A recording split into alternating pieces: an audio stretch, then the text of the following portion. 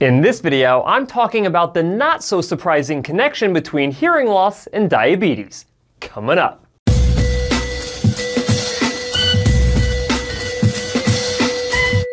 Hi guys, Cliff Olson, Doctor of Audiology and founder of Applied Hearing Solutions in Phoenix, Arizona. And on this channel, I cover a bunch of hearing-related information to help make you a better informed consumer. So if you're into that, make sure you hit that subscribe button.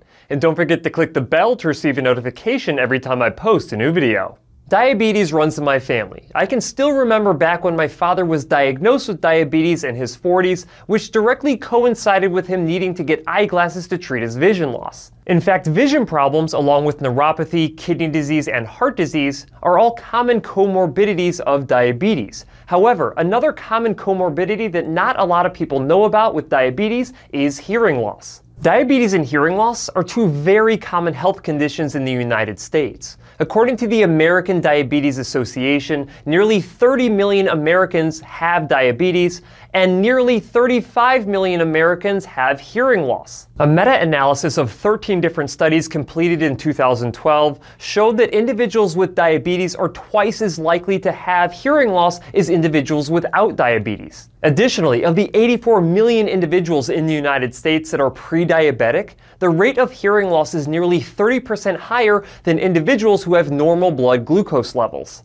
Most individuals with diabetes already understand the effects of this disease on their eyes, their kidneys, their peripheral arteries, and their nerves. However, hearing loss tends to go undetected because it is such a gradual decline. According to Dr. Derek Hanzo from the Department of Otolaryngology, Head and Neck Surgery at Henry Ford Hospital in Detroit, Michigan, a certain degree of hearing loss is expected as we all get older. However, this hearing loss is typically accelerated in individuals with diabetes, especially if their blood glucose levels are not being kept in check with medication and diet. The exact link between diabetes and hearing loss is still under investigation. However, it is possible that high blood glucose levels can cause damage to the small blood vessels inside of the inner ear in a very similar way that it causes damage to the eyes and to the kidneys. Diabetes is known to cause microvascular and neuropathic complications, essentially damaging the tiny blood vessels that carry oxygen and nutrients to your inner ear.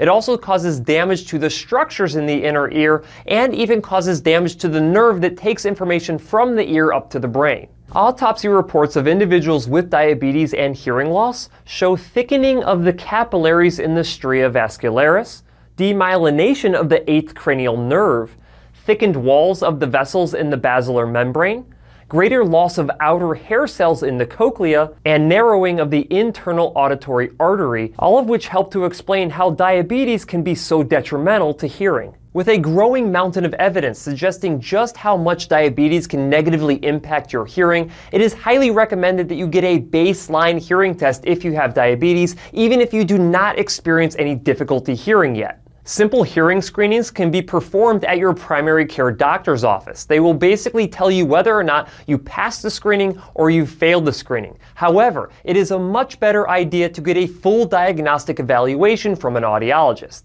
A few questions that you can ask yourself to determine the need for further audiologic testing, based off the Guide for Pharmacy, Podiatry, Optometry, and Dentistry for Diabetes Management, include: do you or your family perceive any change in your hearing? Do you have hearing difficulty in quiet or in noise? Have you had your hearing tested in the past 2 years? Do you know how diabetes can affect your hearing? Do you know what to do if you perceive a change in hearing? And do you know how to reduce your risk for hearing loss? If you answer yes to questions 1 or 2, or no to questions 3 through 6, it is recommended you be referred for a diagnostic audiological evaluation. As part of a full diagnostic hearing evaluation, your audiologist will complete a comprehensive medical and health case history, and then they will perform air conduction and bone conduction testing, speech testing, tympanometry, and any other tests that are required based on the results of those tests. If a hearing loss is found, your audiologist may recommend amplification with hearing aids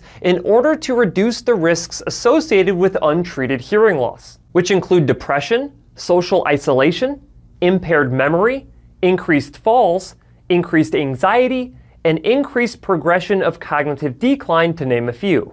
Additionally, your hearing should be re-evaluated every 2 years or sooner if you have any high-risk characteristics, such as reduced speech understanding, particularly in noisy environments, tinnitus, history of high levels of noise exposure, history of ototoxic drug use, sensitivity to loud sounds, ear pain or drainage, dizziness, and history of falls or concern for falling, because early diagnosis and appropriate intervention are critical to success with hearing treatment. Research also suggests that individuals with diabetes are more susceptible to noise-induced hearing loss, meaning any time that you go and do something that involves a large amount of noise, you need to protect your hearing.